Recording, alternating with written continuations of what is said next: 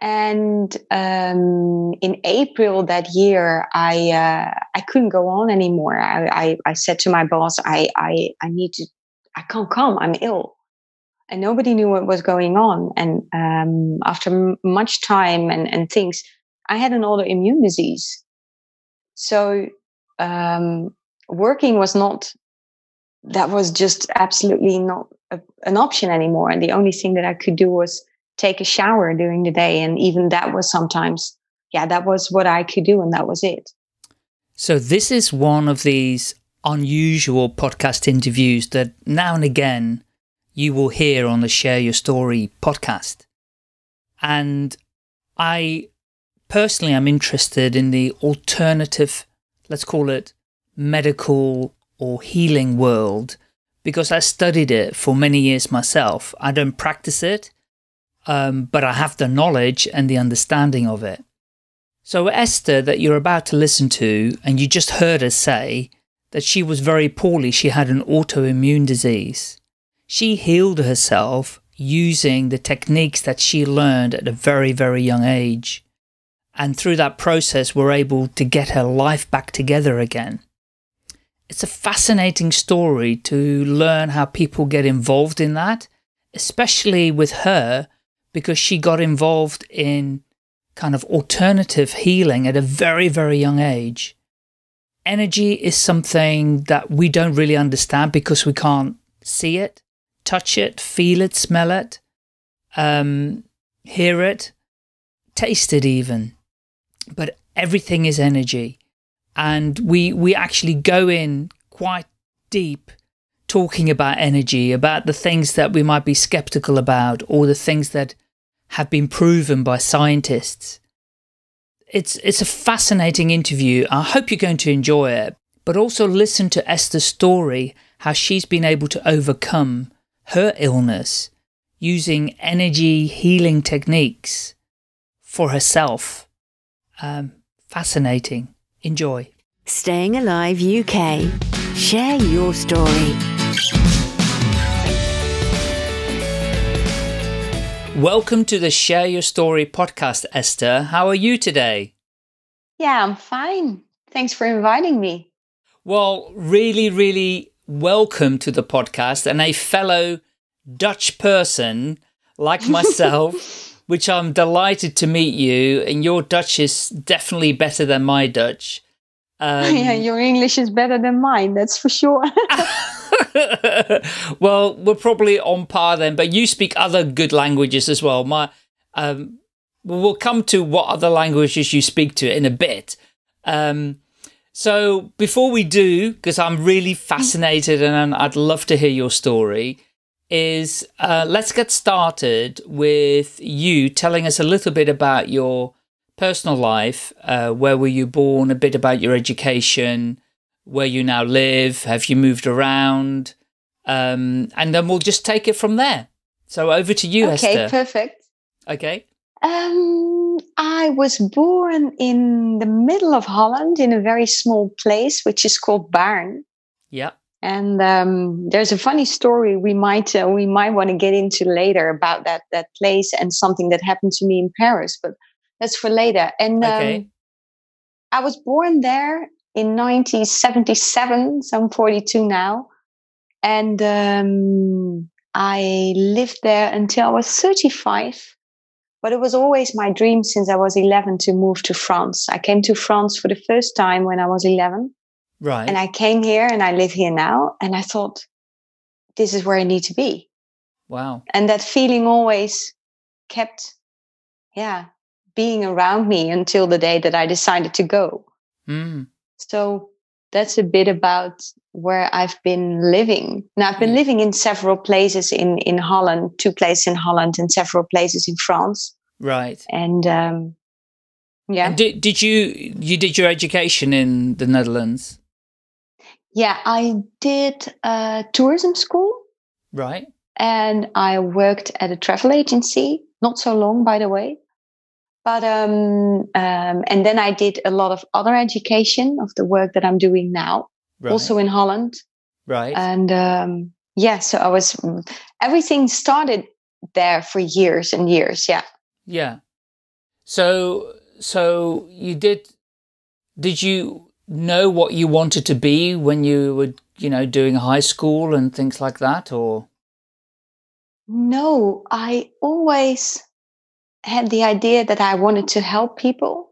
It's a Yeah. very common thing you hear with sensitive people. They want to do something for humanity. And I had that same inner feeling, Yeah. but I didn't know what it was.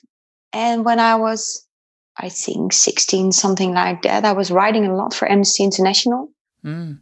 And I thought maybe I can work for them. They were located in Amsterdam. I knew where they were. And I thought maybe that's an option. But what do you do then? What do you actually do in your daily life if you work for an organization like that? And do I feel fulfilled? And do I feel like I really contribute in that way? And when I was 16, am I right? 17, I needed to choose in what direction I wanted to go with school. Yes. And somebody in my class was going to tourism school. And I thought, well, honestly, I thought, well, that's not too long. It's not too complicated, probably. So I can do that. And because I was constantly working towards what I truly wanted, although I didn't know what that was yet. So I was making some kind of strategic move in my head, like, okay, let's go in that direction. And I like traveling. I love learning about countries, culture, history, things like that. So that seemed like a very good choice. And it has been, because it has helped me to know a lot about countries and where it's located and things like that. So I did that, and I worked at a travel agency, I think, for 1 year. Yes. But the jobs are very low paid. It's a very high pressure job. And it was still not really what I wanted, but I still didn't know what it was that I wanted. And then I worked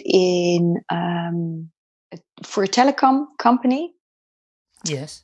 And in that, I was around 21 at that time, 22, 21. And I was starting to do yoga. And I just picked up the yellow pages and a name popped up. And I thought, well, this is a nice woman to go to. Let's try that. And then I was thinking, is this what I want? And it still didn't feel completely right. And then she told us that she was going to China for an intense immersion of Qigong, which is Chinese yoga, you can say. And in the split second she told me, I thought, and this is it. And this is going to change my life. Really? So she went, yeah. I also remember that I had that feeling. Yeah, it was a big yes. It was like the France feeling. Yes, that direction. Yeah. Right. Yeah. Incredible. And so that happened whilst you were working for the travel agent, and you were doing yoga like in the evening or the weekend or something. Yeah. I was in that time I was already working for the telecom company. Oh, the telecom. Sorry, the telecom. Yeah. Which was a bit the same, that I was earning a lot more money, but I was still making a lot of hours, and you're just working your beep off for somebody else, not doing what is in your heart. So I thought that needs to change. And did you, so when you went, oh, I want to learn this, how do you say it? Qigong? Qigong, yes. Qigong. You said, I really want to do that. It's a big yes. How did you then go about in terms of finding out about it and actually learning it? Well, that took, I think, at least 1.5 other year before I actually started to do it. That means that my yoga teacher was going to China for a month. Yes. And there was a big center there at that time. And there were 7,000 people doing that form of Qigong on a daily basis with 700 teachers. Wow. And China was closed back then for Europeans. So it was in 1997. Right. And so you basically needed to have all kind of papers. You couldn't just go there. It was not so easy as it is today. Mm. So it was all kind of, for us as students of my yoga teachers, was all, oh, she's going to China, far away. And also the whole feeling of far away is different than it is now, because the use of internet, we didn't have internet back then. I mean, I'm still very young in my own mind, but it was a different time than it is right now. Totally. So she was going to China, to that center, came back with pictures and a lot of stories. And then one of the other women who was going with her came back as well and started to teach it, because they had the permission to teach that form of Qigong. So I was studying with my yoga teacher, and the other woman, Patricia from Walstein, who has created the Chineng Qigong Institute in Holland. Patricia was starting to teach as well. And there were a lot of people asking her, but can we become a teacher like you're yourself? Yeah. And then it took her some time to organize and to see how to do things like that. And then eventually she started an education. And I was the second wave of students that she was teaching. So I was, let's say, from the start that it came to Europe, I was familiar with it. And so after 1.5 years of just practicing with my yoga teacher, I was starting the education that Patricia was creating. And here we go. Another 20 years later, because it's 20 years ago now.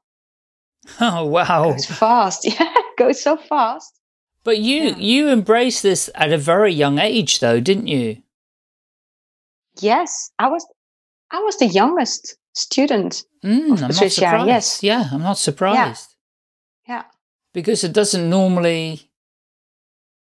Well, I mean, it can do. More younger people are getting into these kind of things, I'm sure. But usually it doesn't happen until you're kind of at least past 25, when the brain is fully developed. Yeah. Well, okay. Yeah, I think I always, in that way, was a bit different than other people. Always much of a reader and a bit of a loner at some point. Yes. Not completely, but yeah. Yeah, I can relate to that. And do you think, was there any influence from your family, mum and dad, or? Yes and no. It's a bit of a contradiction, because my father studied how do you say that? Parapsychology, we say in Dutch, which is psychology that studies the unnatural.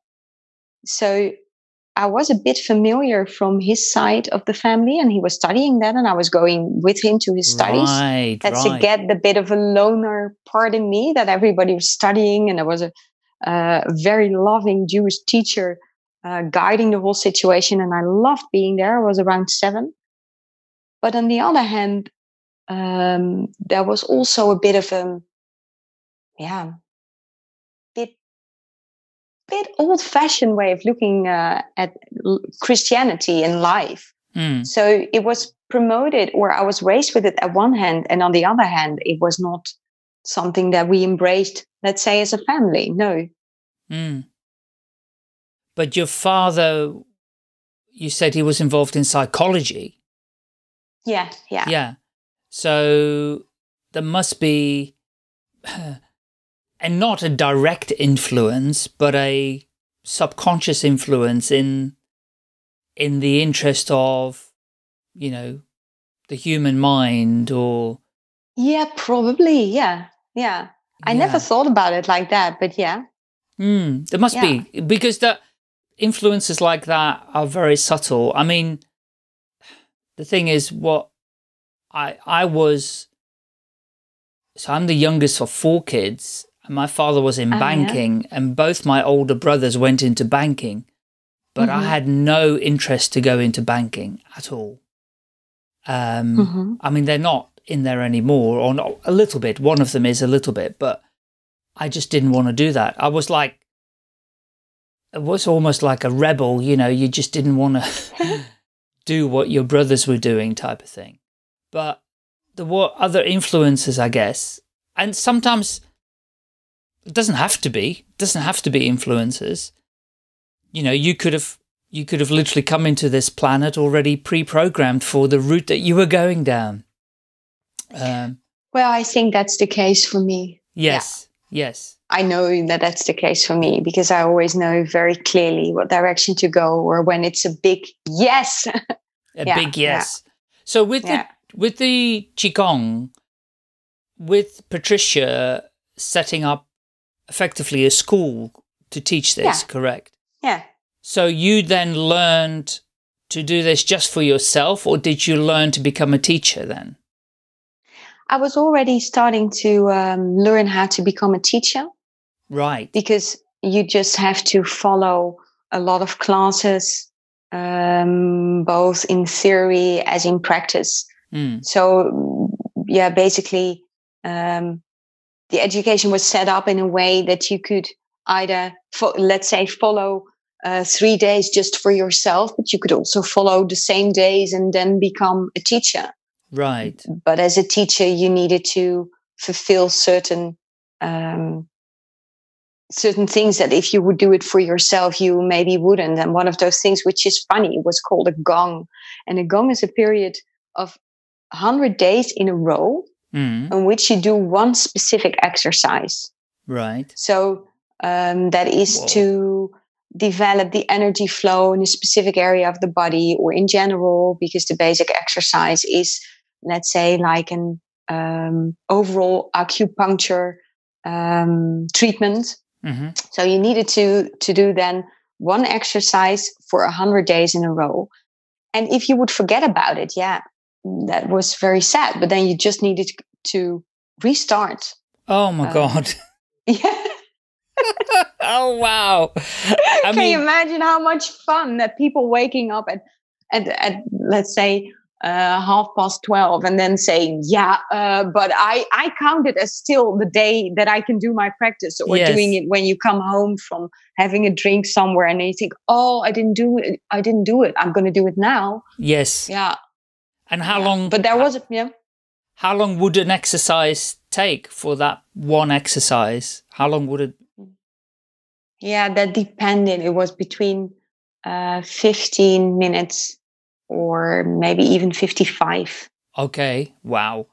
I mean, 100 days, that's tough, isn't it? But it's some fantastic discipline.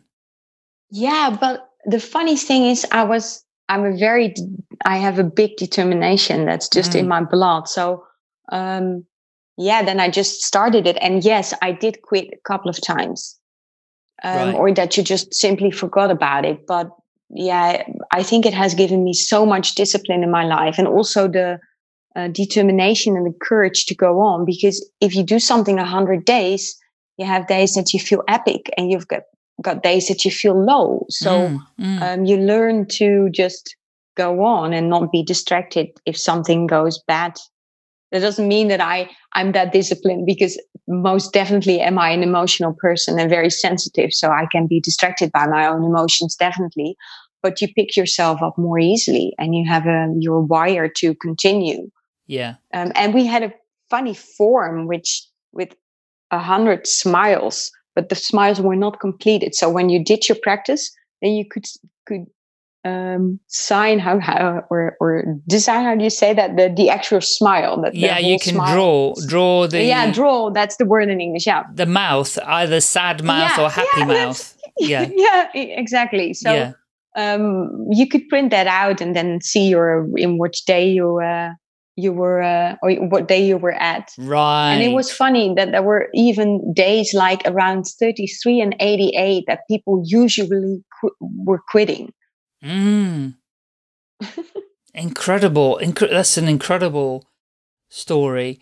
And so I have a question for you in relation to the monetary reward, because you mentioned earlier in the conversation, working for that telecoms company, the travel agent, was exchanging your time for money, being very pressurized and everything else. So you obviously, you were still quite young. I don't know if you were still living with your parents when you were doing all of this, but was the No, idea? I lived on my own quite, for Dutch rules, quite fast. I think I was 19. Yes, very quick, yes. And did you earn enough money from the teaching? No. It went completely different. That means I was starting the education in February when I was 23. Right. And in April that year, I couldn't go on anymore. I said to my boss, I can't come. I'm ill, and nobody knew what was going on. And after much time and things, I had an autoimmune disease. Right. So working was not.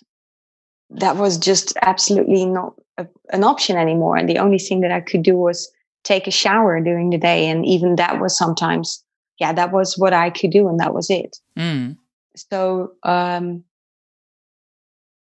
can I say? It took 5 years to come out of that situation. They said that wouldn't be possible. But I literally came home and I said to the universe, okay, wait a split second here. This is not how we're going to do things. And there are literally two options.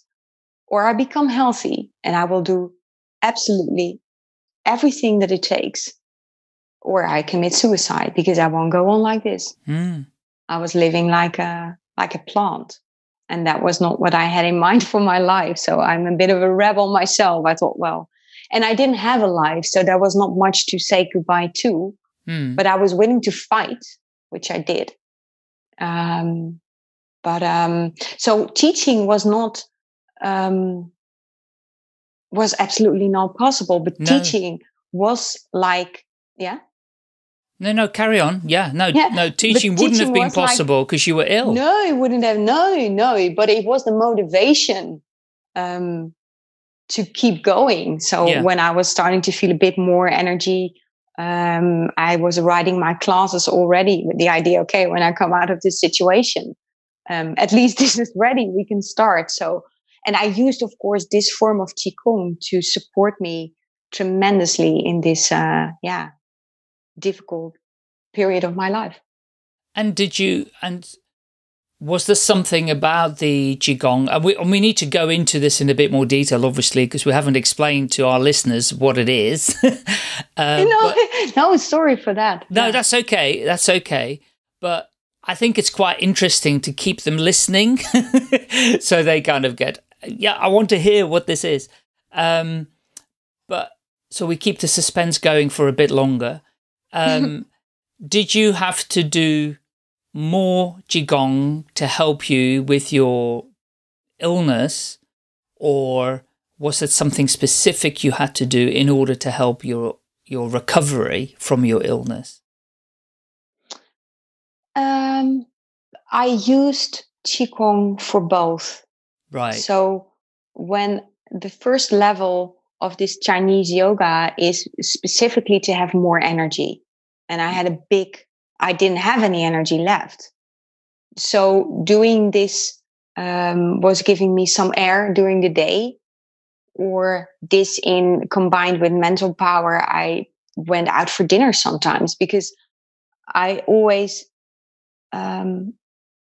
was aware of the fact that you have to take care of yourself on many levels. You'd better go out for dinner and pay the price for the next coming days. But then you've been out there, you've been in society, you've been feeling like normal, then not go out at all. So I used, for instance, the exercises to have a bit of energy and to actually enjoy what I was doing. Right, got it. Yeah. Yeah, and later when I was cured is something completely different in my opinion than being healed. Right. But when I was cured, I used it the second level to build up my muscles because I had been in a bed for almost 5 years. Wow. So then, of course, I didn't thought about it back then, and that was a good thing. But of course, you need to rebuild your muscles and your strengths and things like that. So I used the second level to open my body more and to to recover as well. Yeah.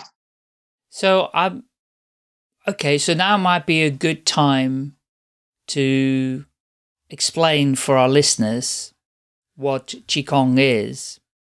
And because what you described to me then is how I would translate it, is that the first level that you used was almost to give you life force, vital life force to keep going. Definitely. Yeah, to keep going Definitely. and to stay alive.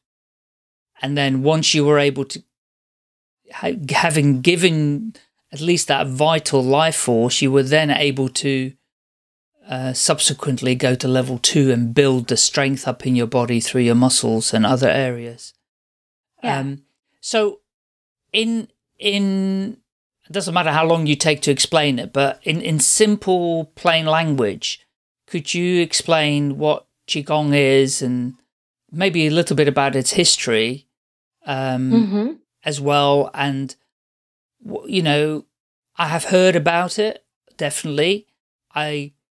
I don't know really, I don't really understand it. I mean, I understand a lot of kind of energy healing myself, but I don't understand Qigong per se. So it'd be really interesting, as you're a bit of an expert and you've been doing it for so long, tell the listeners what it's about. Well, Qigong, you can say, is Chinese yoga. Or Yes. you can say those are movements that they do in China and they use energy. And you can say that now we're getting a bit deeper into it, but the Chinese say that everything is energy and information. Everything. And the kind of information which is combined with the energy dictates whether it's a table or it's you or me. Of course, you and I have a soul, so that's a big difference. But if you bring it back, everything is energy and information. Yes. And the Chinese say that energy moves through the body through channels, which are called meridians. Yes. And if you practice those practices, then you stimulate that the energy flows freely through those meridians. And where most forms of Qigong, I will go into that a bit more later, but where most forms of Qigong focus on letting the energy flow inside you, is this particular form designed to also consciously use the energy around you and to make sure that you can even, with your mind, connect to the most, Chinese call it primeval qi, the most purest qi there is. So if I repeat that, because it's a lot of information, it's okay. But what you basically do is with your conscious mind, you say, okay, I want to connect to the most purest energy there is. And then there is a technique of doing that. And then you're going to use the practices and visualizations in order to get that energy exchange. So you make sure that you connect to that energy field. You let a bit of your own energy go. You don't focus on that, but that just happens. And then you make sure that you get a lot of positive new energy into your system. And the reason why you so consciously do that is, let's say I wouldn't focus on the primeval, the pure energy, but just on energy around me. Since everything is energy and information, maybe that energy is not so positive. So you can imagine we're not aware of things, but sometimes you run into a room and you think, what is this? And then with your eyes, you look at the people and you see they had a fight because somebody's still crying or whatever. But you noticed it already in a different way, and that's the energy. So let's say you're going to practice there. You don't want to get into observing that energy. No, you want to observe the pure energy that is out there. So that is one of the big differences between other forms of Qigong, which are also perfect. Yes. It's just what you feel the most attracted to. But that's the difference between other forms of Qigong and this form. And usually Qigong is designed to prevent you from becoming ill. Right. And in China, the whole vision on health is a bit different than in the West. But they say it's better to stay healthy instead of making sure that you become healthy again. And so originally, Qigong is designed to make sure that you're healthy. And that's not completely true, because you can say that Qigong is like a family name. And then you've got 5 types of Qigong. And one of them are Buddhism forms. You've got Taoism forms, Confucianism forms. You've got martial arts. And you've got, and now we're talking about, let's say, our quote unquote Qigong. You've got Qigong that is specifically designed for well-being. Right. And Qigong, the Qigong form that I teach, is designed not only for well-being, but also to get you back on track if you're already ill. Because in China, the center that they created with this was for people who were already ill, which is quite new way of looking at things. So the center in itself was really revolutionary, because first of all, it was for a big mass, which is new, because usually Qigong wasn't taught in that way. And the approach was different, because people were already unhealthy. So they used this in order to become healthy again.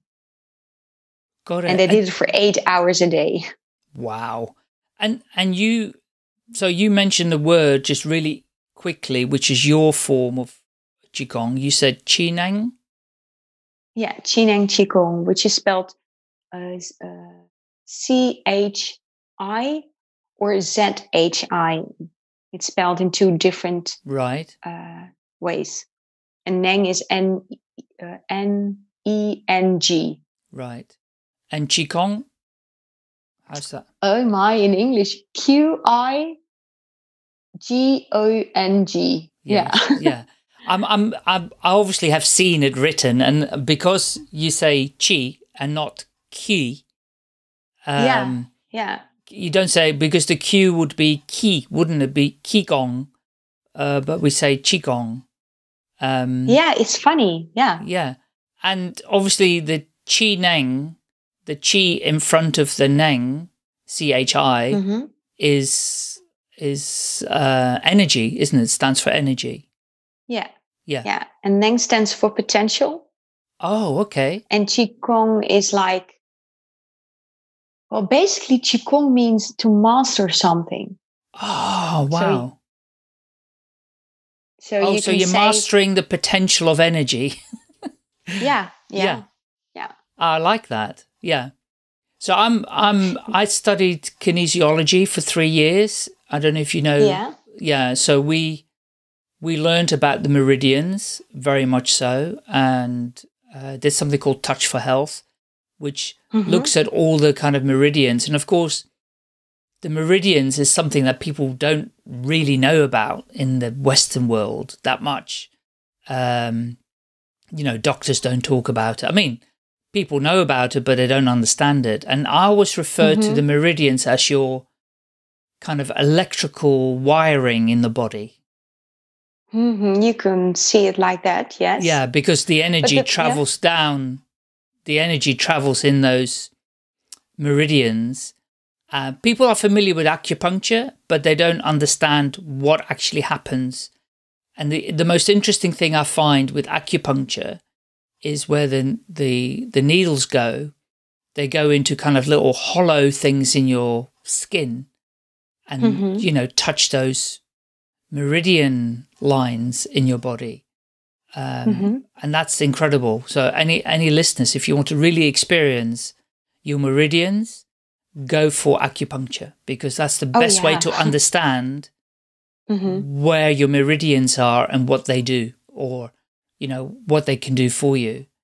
I'm just kind of sharing because I think this is such a fascinating part of our body that people really don't understand that much about. No, because we're not being taught. Correct. We're not being showed how things work, or that we're at the base vibrational beings. We're not taught how to deal with our energy, or emotions, you can say, is also energy. or even thoughts are energy. We're not learned anything around that subject. No. So how can we know? The only funny thing is that we're talking quite in a theoretical way already. And when I teach, I usually don't go into that deep. Of course, you talk about meridians and acupuncture points, which you touch with Qigong, or which you work with, or Dantian areas, which are 3 basic energy centers located in the body where the energy is stored, or it's a bit like the chakras in India. They say you've got 7 energy centers, and we call them chakras. Yes. And in China, they say you've got 3 centers, and we call them dantians.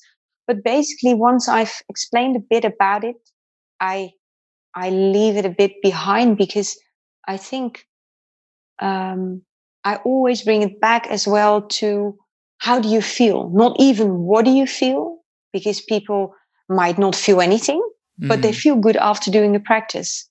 So I'm always bringing it back to, okay, this is what it can do energetically. So what it can do for your energy. But how do you feel after you've done it? And what does it do for your body? Because there's also the physical body, and it has an influence on your physical body. For instance, moving in a certain way stimulates your lymphatics. How do you say it? Lymphatic stream? Yeah, lymphatics is good. Yeah.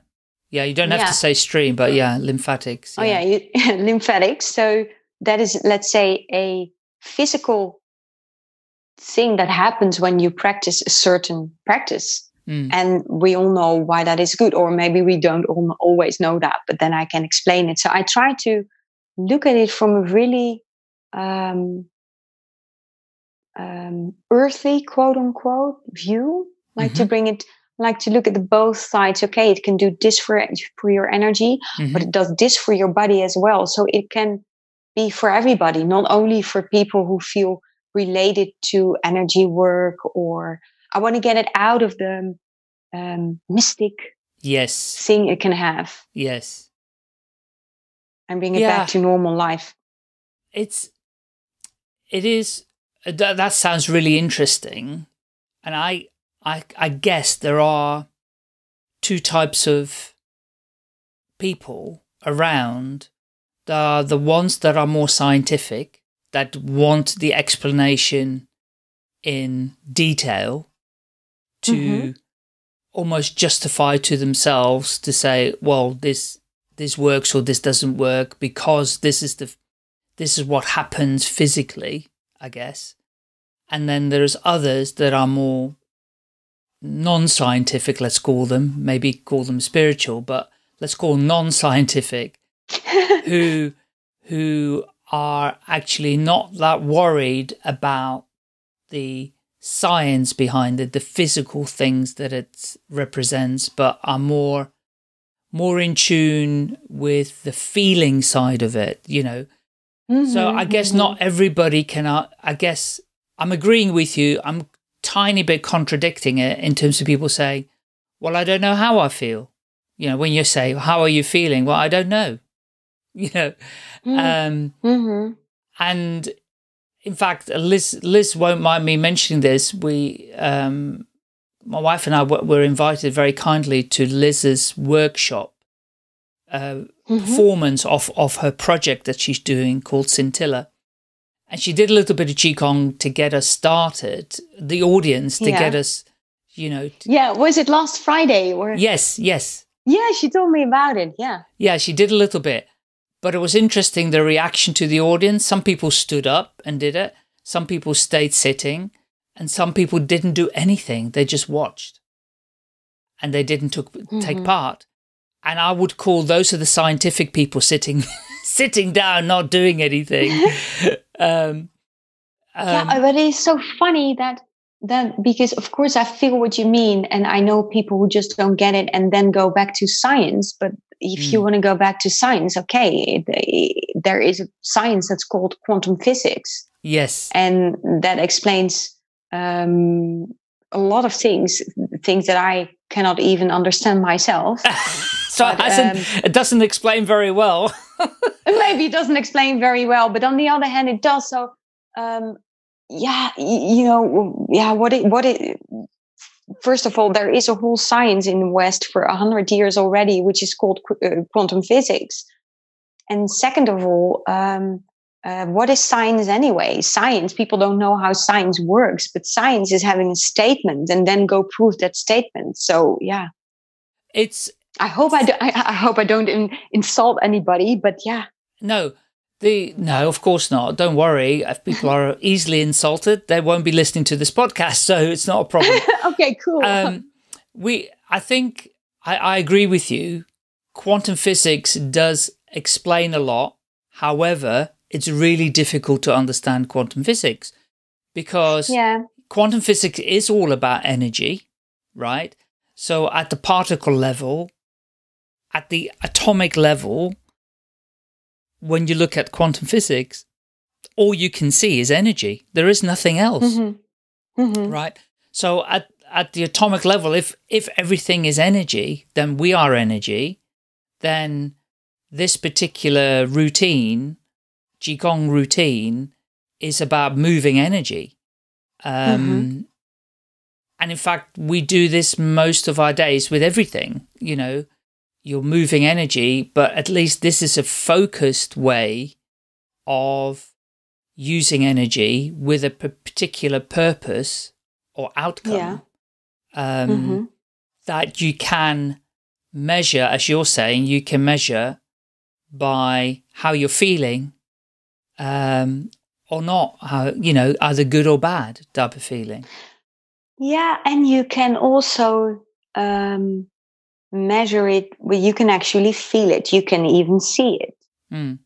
But that's maybe a bit, out of reach if you're just new to this subject. But the feeling part is more that 9 out of 10 people practicing feel good about after doing it. And then they come back to me and then they say, yeah, but I haven't felt anything in my hands, like you say, or I haven't felt that, or and then I bring them back to, okay, but did you feel good after the practice? Yes. Okay, well, then keep doing it.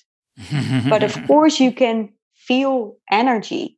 I also am a reconnective healing practitioner. Maybe we come to that later because it also had to do with my recovering. But yes, you can feel energy or you can feel frequencies, most definitely. But for the people who don't feel it but are interested in trying to do something, if you feel good after doing it, perfect. And if you don't feel good with Qigong, always ask your teacher or your acupuncture practitioner, because sometimes you can have, like in homeopathic medicine, you can have a counter reaction, which means that the stock energy is going to flow, and it can give you some even becoming more tired. And then you think, but I'm doing it to feel more energized. Yeah, but let's say the old stock energy is starting to flow, and that gives some kind of a reaction, or a muscle that you didn't know was hurting because your body has adjusted to that, let's say, wrong body position, and you don't have any trouble. And then you start doing Qigong, and you actually are going to feel that that there's something blocked in your back. And you didn't have pain before.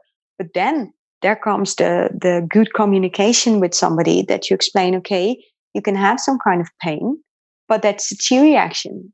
You can even have emotional reactions that you think, what is this? I didn't feel these emotions in a long time. Yeah, but it's coming up to the surface so it can get out of your system.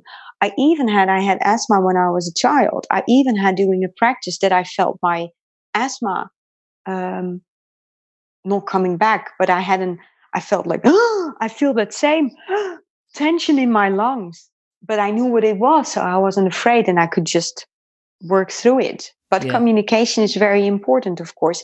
And just saying it, I always say to people, I'm not a doctor. I can't take responsibility. See your doctor. Qigong or reconnective healing doesn't mean that you shouldn't do or follow up on any medical advices. I'm just saying that to be sure that people get that. And also to bring them back, because if you work with me, you sign something that you're responsible yourself.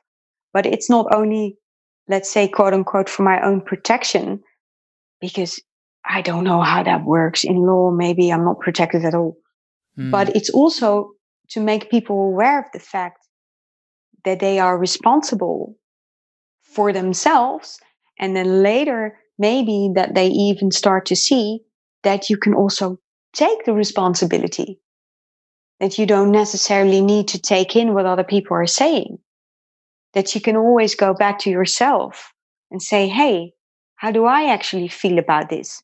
Yes. Regardless of whether it's anybody. You can go back to yourself and feel, hey, how do I actually, what is my own opinion about this subject? And then you go back to becoming who you truly are. Yes. Because you keep coming back to, hey, what is my pure, what is pure, but what is my opinion about it? And do I feel good about it? Oh, well, if you feel good, perfect. And if not, then change it. Brilliant. So, very good advice. Very good advice. And okay, so you mentioned something about reconnective healing. Do you want to share a little bit about that? Yeah, when I started doing Qigong, I had the idea I want to do something else as well, but I didn't know what it was. So I was starting to look and search, and I didn't found it. And then later, a Qigong colleague of mine was doing reconnective healing. Reconnective healing is a form of healing in which you don't touch the person, you don't treat any symptoms, you just receive, let's say, high frequencies. So I'm a reconnective healing practitioner, which means that I'm connected to the reconnective healing frequencies, which are, you can say very high vibrational. It's high vibrational energy, so to speak. Yes. And me as a practitioner, I'm not a channel, so it doesn't go through me. I'm more like a catalyst. I'm present, and because I'm present, the energy can come through. You can call it like that, and then you offer as a practitioner the high frequencies to the person, which can be either in presence in your own space, so to speak, or you can even do it from the distance, because there basically is not much of a difference. And most definitely not in result or experiencing a session.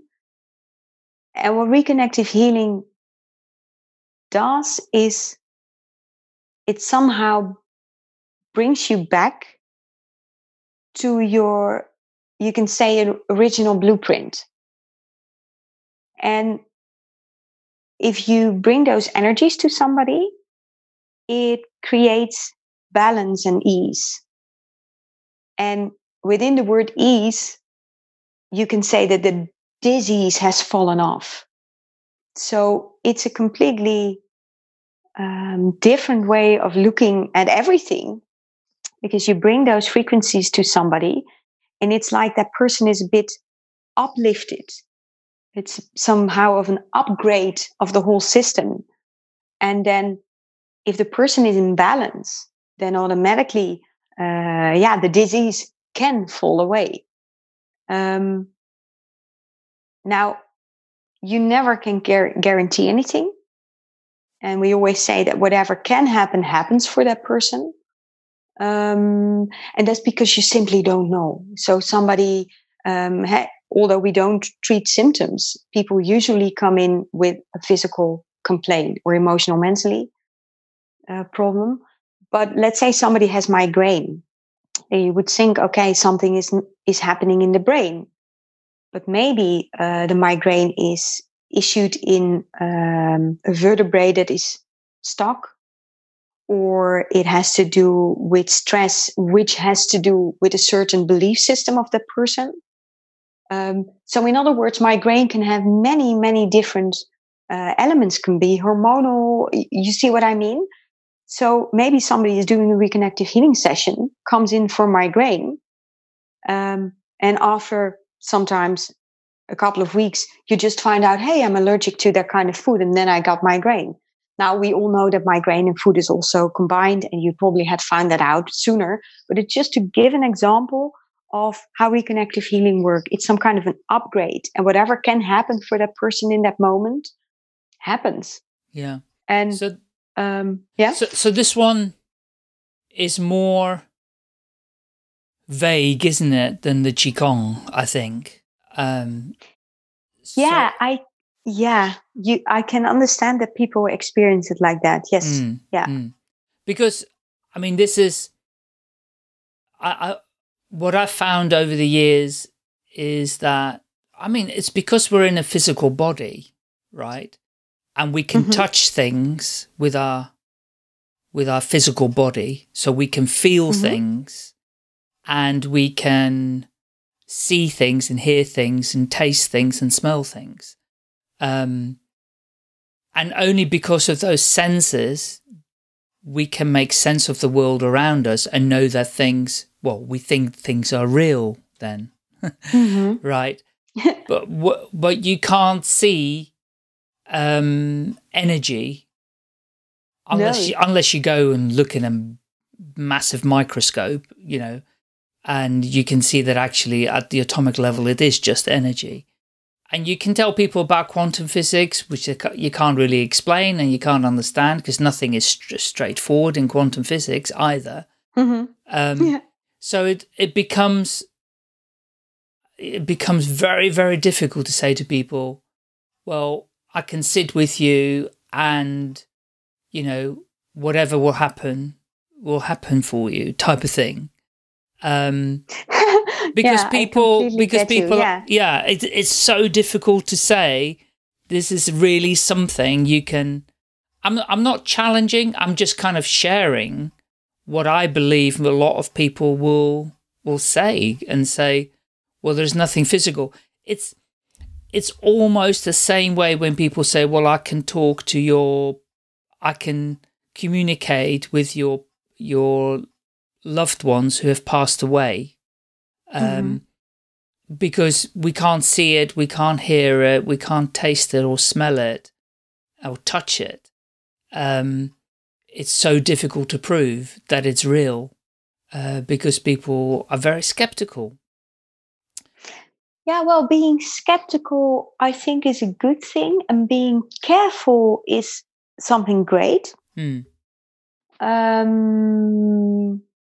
So, yeah, don't push that side away if you've got it. But the funny thing with reconnective healing is that it's a frequency that is pretty tangible.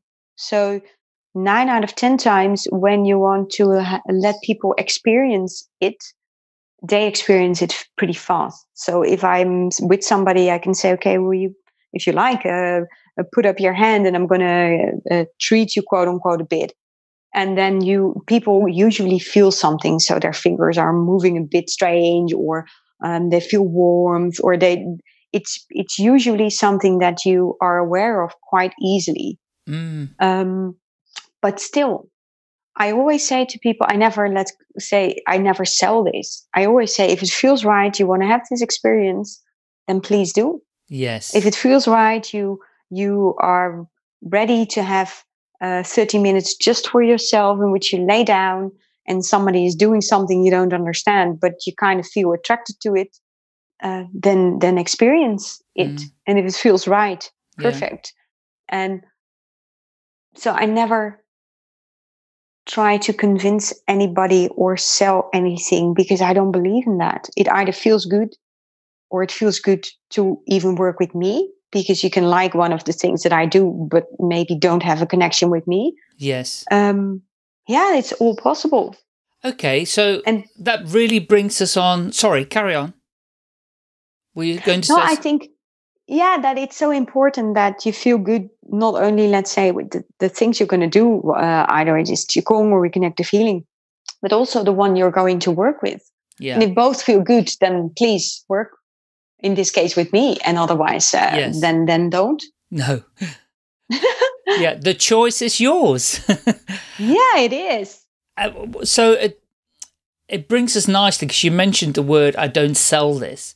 So it brings me nicely onto the next question, because that's come up in my head, because I haven't prepared questions. And that is what you're doing. So it's just these two things that you do, or is there anything else? Well, this is what I focus on. Okay. At the moment, yes, this is what I Yes. focus on. Yeah. Okay. So have you been able to make a business out of this for you? Yes. Great. And that has not been easy. I had my own practice in Holland for years. Yeah. And I'm now restarting. So it's a challenging time. Is it? Yes. I bet it is. Yeah. Yeah. And so do you have a practice that people come to for the Qigong? Do you work out of a center?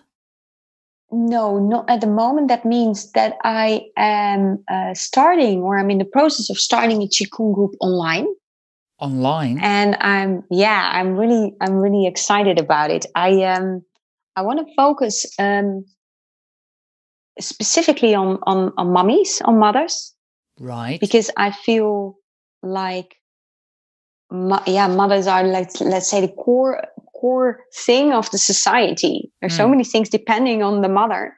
Yeah. But basically, of course, it can be for any woman who wants to have more energy and more inner balance. Yes. But the focus, if you talk about selling things, but selling has sometimes a negative feel to it. But I would rather say explaining it, because if you say I do Qigong, that is nothing. So if I say I work with mummies to make them feel better and have more energy, then you're getting more to what it is that you can actually do for somebody. Yes. So I'm in the process of creating that group, and things are going well. I still in the beginning process, so it's challenging, and I need my own practice to stay focused and good. But that's one of the goals that I have, to create an online group in which we do one video each week, with information, also things besides Qigong. So how do you connect to your body? How do you focus on your breath? How do you focus on your body posture? All kind of little things that help you feel good inside, good with your body. And then, of course, the actual Qigong practice. And I bring all the practices back to, let's say, 15 minutes, so that it's very doable for everybody to do. So the video will be half an hour, and then I will do another live in a Facebook group, so that there is a possibility to interact with me, to ask your questions. And I also want to dive in a bit deeper about daily life and daily life tools. Because if you build up your energy at one hand, you most definitely are starting to feel better, or you're going to have benefits, like you're very tired, you want to go to bed, but you're going to practice, and then you still can enjoy your evening. So that's a tangible good thing. But on the other hand, if you don't change anything in your daily life, then sometimes we're practicing a lot, but the actual shift that you're looking for are not happening. And I'm talking about things like prioritizing, which can be a bit tough, because you can only say yes for so many hours in a day. Who do you interact with? How do people make you feel? What gives you energy? What drains your energy? So we're going to go into all those subjects as well. And how does it work? How does it work? So you mentioned a video. Do you send a video to people? Do you put it online behind like a paywall, or?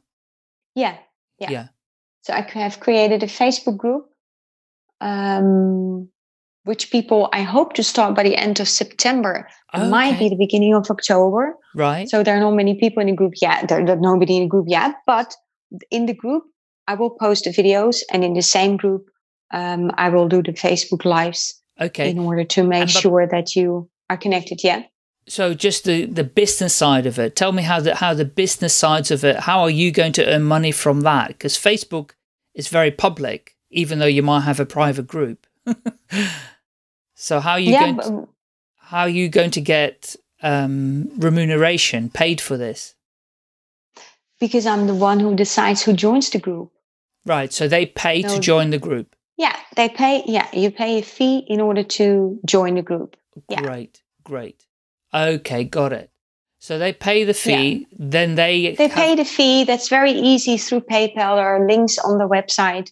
So you pay the fee, you join the group, and in that safe community, we can start working together and make sure that you got it. You start feeling good.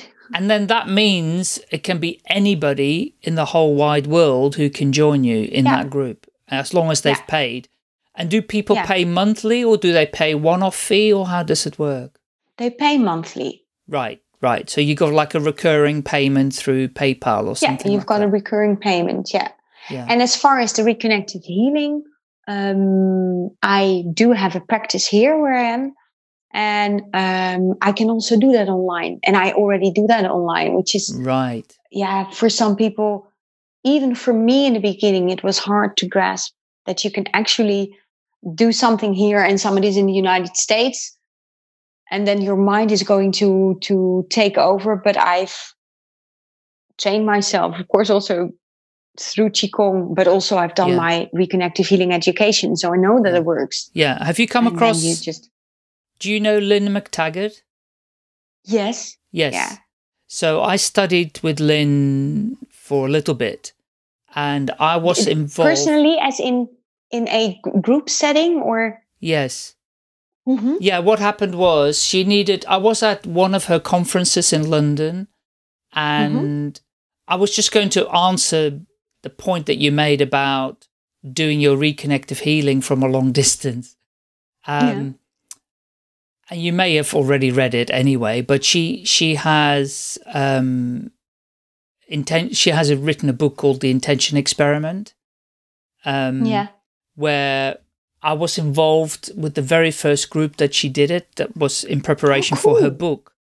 And we were in a university in London, and we were sending healing to three subjects. It was a plant that had a rubber plant that had needles in its leaves. We had some algae in a petri dish, and a woman who had drunk like 10 cups of coffee or something, and her body was very stressed with all the coffee inside of her. And so we had to send healing, a very precise kind of length of time, to these subjects. Anyway, she wrote about it. I won't tell you what happened. I can't remember actually, but it all worked. But they were all wired up to equipment to show what changes would happen in these subjects. It was fascinating. And she continued with these intention experiments about healing and other intentions as well. Without going, because this podcast is not about me, but without going into detail, there was also some personal things in the family that she got involved with in sending healing intention to one of our family members, which was very successful. So yeah, I'm personally aware that and there's a scientist who did a lot of scientific work in terms of changing the pH in water, where he put some water in a Faraday cage, which is like a copper cage, where no energy can get in. And people sat around this cage where the water was, and they changed the pH, and it actually did work off the water. But then they sent the water across the other side of the United States, and they did the same experiment about changing the pH in the water, and it worked again. So distance doesn't make any difference. It doesn't make, because energy is everywhere. So it's just tapping into the let's call it the energy telephone line to get straight to the subject. So So I've over the years have seen this, because I'm only mentioning the scientific bit because Lynn McTaggart, although she believes in all of these things and has seen these things happen, she's taken the scientific proof towards these things, so that there is no doubt in people's minds that actually these things do work, although you can't feel it, see it, taste it, hear it, smell it. It does actually work. So fantastic. So we're going to wrap up soon, but I want to make sure that I haven't missed anything, Esther. So is there anything else that we've missed that we haven't mentioned or you haven't mentioned? Mm, well, I'm thinking about everything we discussed. We discussed a lot. Yeah, Really absolutely. a lot. Really great. Oh my. Really fascinating to hear what you're up to, and your knowledge on this topic is very deep. So thank you so much. If people want to... on the other hand, I felt like, oh, we're just getting started. Yes. I have no idea about the time as well, but don't worry about it. I'm not in a rush, but I'm just conscious that I'm taking up your time. But whilst you're thinking, let's share with our listeners how people can learn more about you. You've mentioned Facebook, or have you got a website? Where can they find and learn more about everything that you do? Yeah. I've got a website, which is www.soulwomen.com. And if you, now there comes the English part. If you've got soul, and between soul and women, there's a hyphen. Hyphen is hyphen. Een streepje in het midden. Een streepje is a hyphen, yeah. Een hyphen in the middle. So www.soul-woman.com. Women.com, Women.com, yeah. I've got a Facebook page which is called Be Happy Now. I will send you the information, maybe then people can see it. Yeah, I'll put it in the show notes. Yeah. Yeah, I have created, which might be interesting for people. I've created a business group because we talked about doing business and how do you do that online, which is not easy. So I created my own business group. I thought, well, let's take matters into our own hands. The only thing with this business group is that it's absolutely not everybody's cup of tea. Let me warn you. And I'm very, very strict as well, because I've decided that it's going to be a bit of a hard-minded people group, which means that if anything we discussed doesn't ring many yes bells inside you, then you're probably not going to like the group, because it's a group that has that feel all around. And with hard-minded people, I mean people who get that my success is your success, or your success is my success. Now, the way because if you wouldn't, No, the way you say that, are you saying heart, or hard? Which way? No, heart as in your heart that pumps your blood. Right, so that's heart with a T. So heart, it's heart your with heartbeat. a T, heart.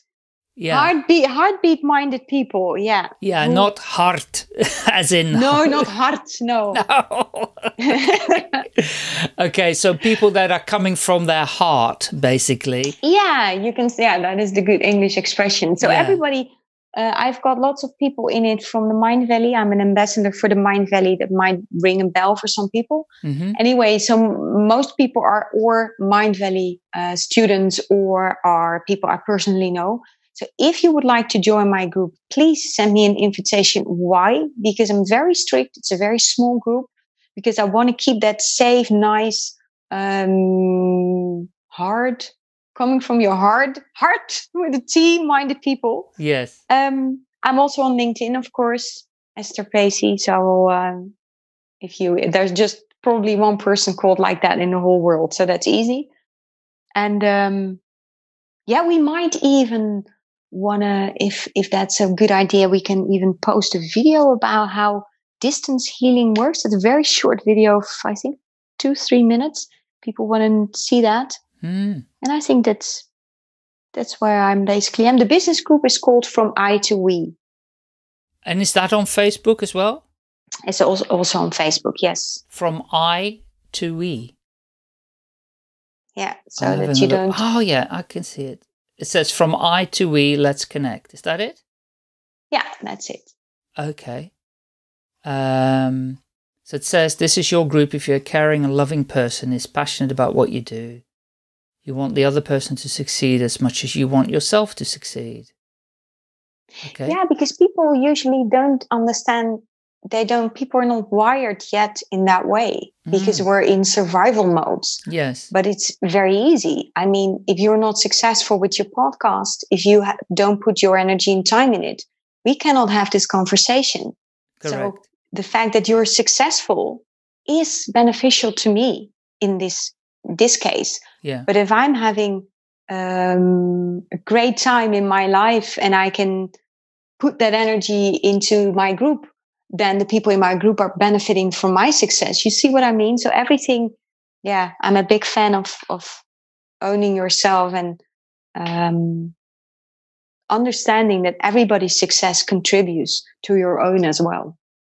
It's a fantastic concept. It's really, really fascinating. So well done to you. Big round of applause from me. That sounds amazing. And I love the way you've listed all the members as well. That's really cool. That's very, very cool how you've done that.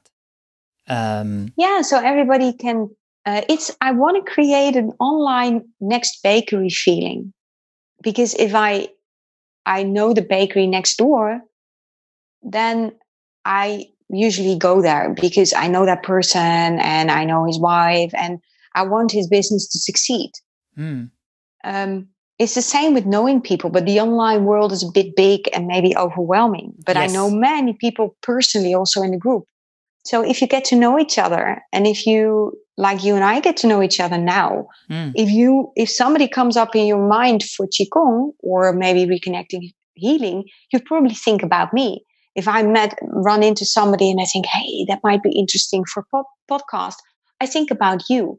So I want to create that feeling like, okay, I know what the other one is doing. There's an animal trainer, there's this and that person, lots of artists, people with all kinds of cool things. So yeah, if I know people, I can recommend them and refer them, and the other way around.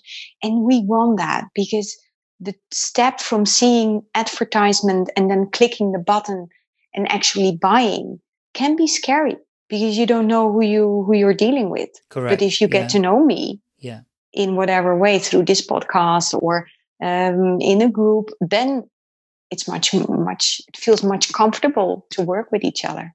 I love it. So this is an invitation to people that are listening on the podcast who come from their heart.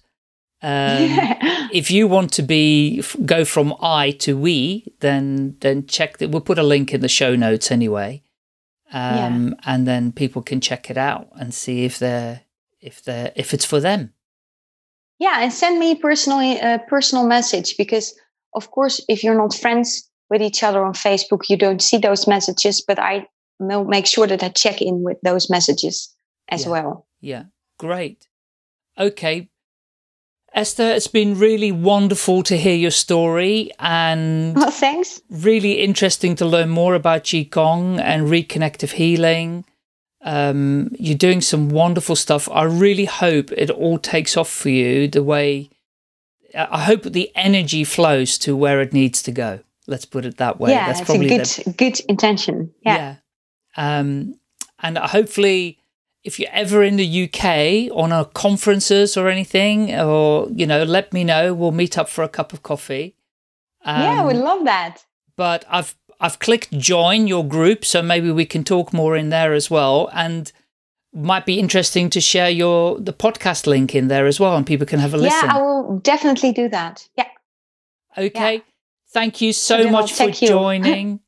And yeah, thank you for your time. And I'll speak to you soon. Okay. Take care. Bye for now. Bye. Bye. Staying Alive UK. Share your story.